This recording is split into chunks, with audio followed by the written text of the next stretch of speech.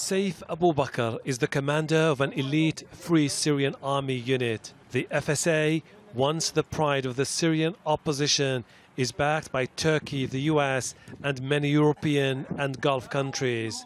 It has played crucial roles in recent military operations against ISIL in northern Syria. But it has been weakened by divisions and is outnumbered by rival groups. Syria's opposition is now turning to commanders like Abu Bakr from the Al-Hamza brigade to unite all the armed groups and build a new army. We will have a transitional authority, a new army that will run the country when Bashar al-Assad is evicted of power, but we need weapons and logistical support. The Syrian opposition is expected to appoint a Minister of Defense and Chief of Staff. But rebel commanders are yet to overcome differences about the structure of the new army and the groups that will be allowed to join. The FSA has disintegrated into disparate factions. Muhammad al-Muhammad commands a Free Syrian Army unit in Kfar Laha, an area in Homs besieged by government forces. Some factions have acted selfishly and never cared about the others.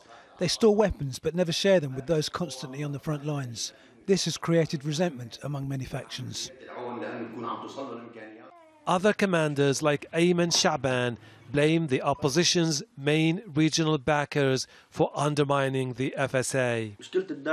It's no secret our backers are the ones who dictate when and where to start a fight. They are manipulating the rebels.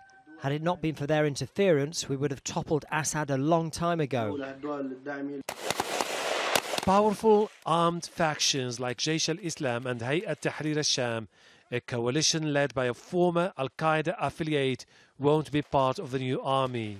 The two operate independently and reject handing over their territory to the FSA. The rebels may not be able to stand against the Syrian army, which has the support of Russia and Iran, but there is still this feeling among opposition commanders that reversing Assad's military gains is never too late. They remain confident that the fight is far from over and that with international support they may be able to run Syria in the future. Hashem Ahelbarra, Al Jazeera, Gaziantep.